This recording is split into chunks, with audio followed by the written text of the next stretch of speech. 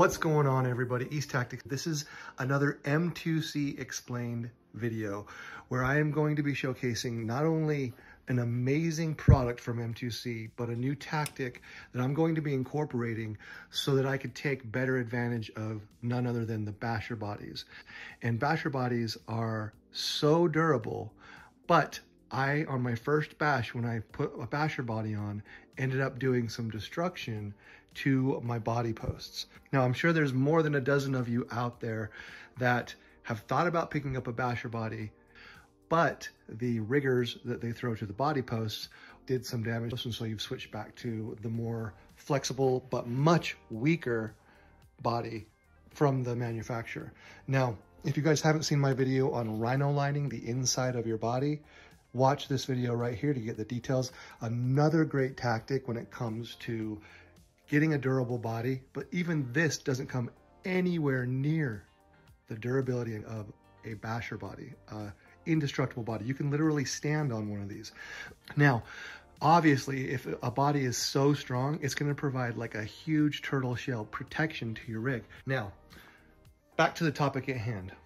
M2C explained. This video is all about the M2C aluminum body braces.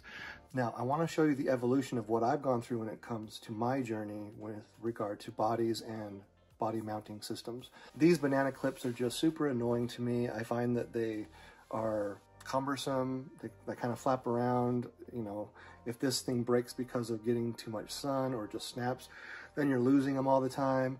So yeah, so I ended up switching over to screw-on body mounts, and if you look, you can see I drilled holes. You know, I have a video right here if you want to watch it, just to kind of get, this is great, a great solution. You can use these little screw-on caps to mount the body down, and it works pretty good for your stock body without any rigid upgrades to the body. It even worked pretty good on my rhino line body. It held pretty good, but because that body still had some flex. However, when I transitioned over to the Basherbodies, you know, I ended up landing on my roof, and that extreme durable shell ended up transferring a lot of the force straight into the body mounts. And what ended up happening is it broke here. You can even see on this one where it's starting to crack. Now, one of the really cool things about this upgrade, the M2C is incorporated, is you'll notice that the entire piece is more rectangular shaped. It doesn't drop down. If you do end up sticking with the plastic body mounts, which is totally fine, then you're going to want to push this thing all the way down. You're going to find that that's the same level. So you do want it to go all the way down as far as it'll go, and then pop your screw through. Now you'll notice right here in the stock variant, the reason why this is cracking and breaking in this section here is because there's a gap from basically the top of the body mount to this point here that's about, I don't know, 10 millimeters. Whereas on the M2C, there's no gap here, which means that the strength of the plastic is going to be way less likely to snap. Rocking the plastic components with the upgraded M2C body mounts is going to be a huge win, whether you're, you know, running with the stock body or you're going with a Basherbody. This is still a huge upgrade for your body mounts. Now, one of the key things that I wanted to point out that M2C incorporated that is absolutely ingenious and just shows the sheer magnitude and level of strength that's going to make these body mounts like lock into the shock towers is this special hole that's cut out is the shape of the nut. So you're actually going to take the nut that's right here and you're going to put that down into these holes, and when you screw through the shock tower into the nut, it's going to use the entire girth of the nut head inside of the metal, so you can rest in confidence that it's not going to strip in any way. People were having problems, whether it be with a Basherbody or the stock body with these, if it's not breaking here and snapping, then it was stripping the screws out and basically ripping the body mount off of the shock tower. Well, M2C has addressed this, and it's much needed if you're going to be rocking a Basherbody. Now you take into account the fact that you want to run a Basherbody, and the indestructible body is going to lend a huge amount of protection to your rig. You just don't want to break these. So now that this slides all the way down, you're going to find that you're going to get all the benefits from the Basherbody and not have to worry about your body mounts. I have decided that I would like to incorporate a EastTactic that's going to not only do away with the clips, because I'm not a fan of the clips, but it's going to incorporate a level of shock mitigation onto a spring. And now this spring right here, it's ARA 340178. You're going to want to buy 4 of these if you want to take advantage of this tactic. All right, so I've talked about the benefits of going with the M2C body mounts. You'll notice that I actually went in and I put all the little nuts in there. I put the screw in so it's nice and centered. And then I went ahead and put UV light glue on both sides. Dispenser there, and this is a little UV light. Just to kind of get them in there and not have to finagle with it again. But anyway, moving on. So using the M2C body mounts with the stock components is going to be an upgrade. But you know me, I want to take it a step further, which is why I have all this stuff here. And I'm going to be, what I've decided to do is come up with a tactic that I'm banking on being even more tank than using the stock ones. I'm going to go above and beyond. So I was thinking about it on my drive home, and these are going to be the golden ticket right here. And I'll tell you why, as I described to you, this new loadout that I'm going to be rocking is going to be incorporating springs and metal, which should be completely tank and also incorporate shock absorption. So what are these? These are just little rubber grommets that I might put up under the body just to like provide a level of protection or shock absorption, even more so than the springs. I think if you're going to be doing this project, this tactic, and you're using a stock body, or you're using a body that's got rhino lining or something like that, that's not as solid as this, then incorporating some of these pads right there at that point where you mount on is going to be beneficial. So anyway, these are all 5/16 18 by 2 inch, and they all perfectly fit right inside of that. Okay, so I can go ahead and take all of these, which I bought 30 cents a piece, put them over here in this not used pile, and then we want to take all 4 of these and do some work to them. So this is a thumb screw, is what you call it, a thumb screw. I'll put a link in the description to these. Hopefully I can find you like a pack of 10 of them or something like that, or whatever, for under $5, under $10, whatever. That's the goal. I want to make it to where if you guys want to incorporate this tactic, that I have all the products in the description for you, and you have to do the least amount of work possible in finding the easiest way to do this. All right, these are going to be our babies right here. During the build process, which you're going to see how this is going to work here in a minute, when you're going in and you're putting the body on, I don't want this thing spinning. If this thing spins, then when you're trying to take the cap off when it's on top of the vehicle, and I picked out these acorn caps for a reason. A, they're super tank. They're going to be great for taking the blunt of skids. And honestly, I mean, aside from the fact that they might get scuffed up and you can just, you know, I bought some extra ones, whatever, this is going to be what holds down my body. When you're on top and you're unscrewing this and you want to take your body off, if this thing right here is spinning, then you're not going to be in a good place. You're going to be like spinning your wheels and it's going to be super annoying. We're not going to be using those. So then I had an epiphany. What if, all right, maybe this is going to be best explained by just showing you. Okay, so here's what we're going to do. A little Dremel work is going to be required.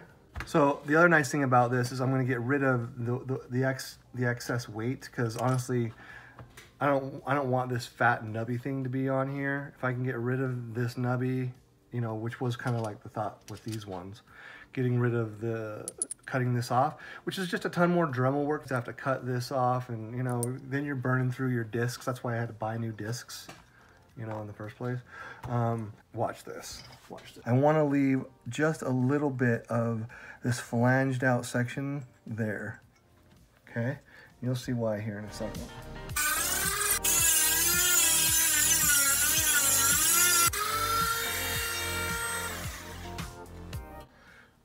Okay, so check it out.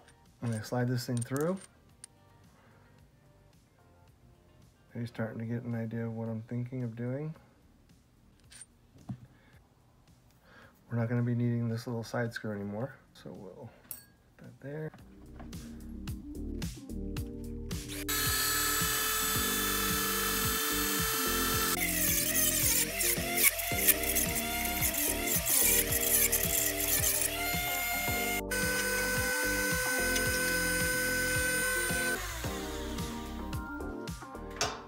And there you have it.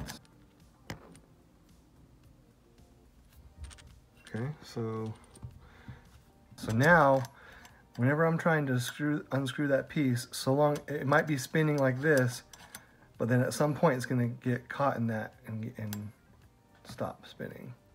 Now, and I'm gonna do that to all 4 of these real quick. And I'll come back when I'm done with this.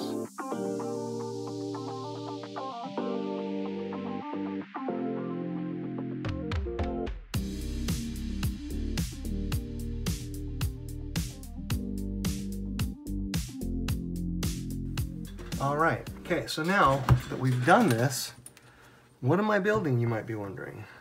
Well, you saw sort of a representation of it in the very beginning of the video. Okay, so we've got our springs.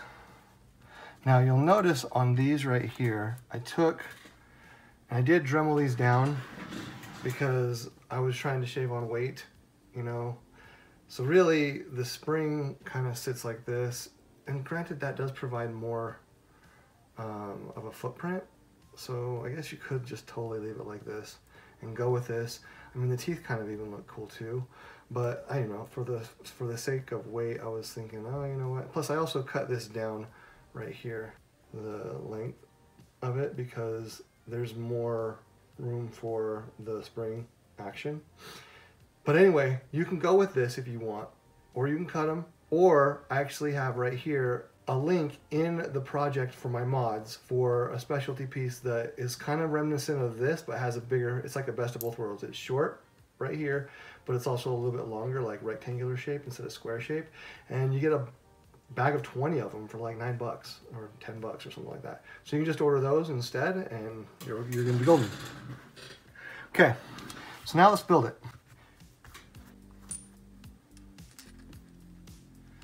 This first, then the spring, then this piece.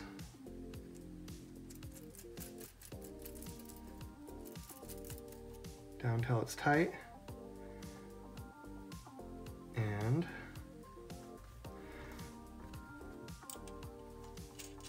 you'll notice there's enough room for the thickness of the body, as well as if you're going to be utilizing any sort of cushion or padding, you're good.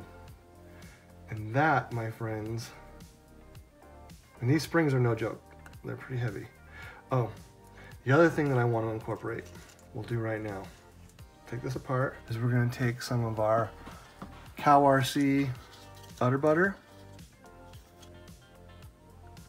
a little bit of lubrication in here.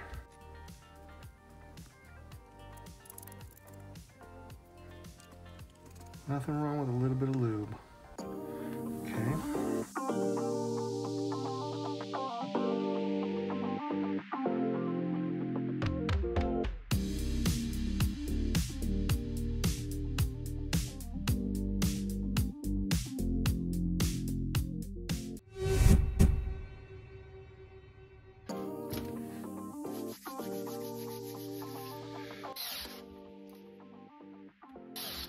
Knowing that I'm not going to strip it because I'm going into those 2 nuts is pretty cool. There we go. All right, that one's good. Now for the rear.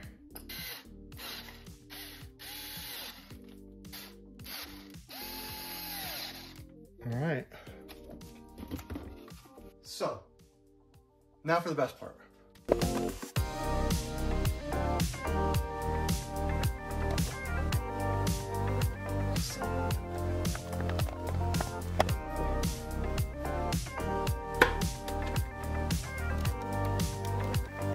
Oh, that tightens down so good. I think it looks mean too. I mean, those are gonna be great skid plates. And then some solid shock absorption going on there, boys.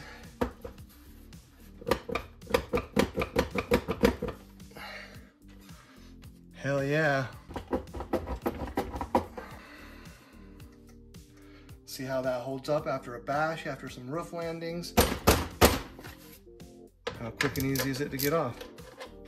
Loosen it. Feels like I'm taking off tires.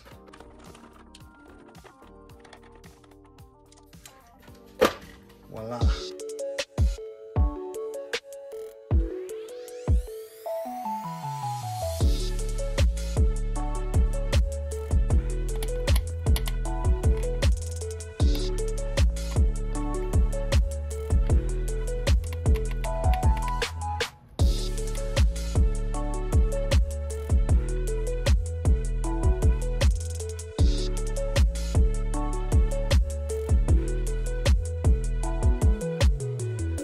All right, and that just feels solid.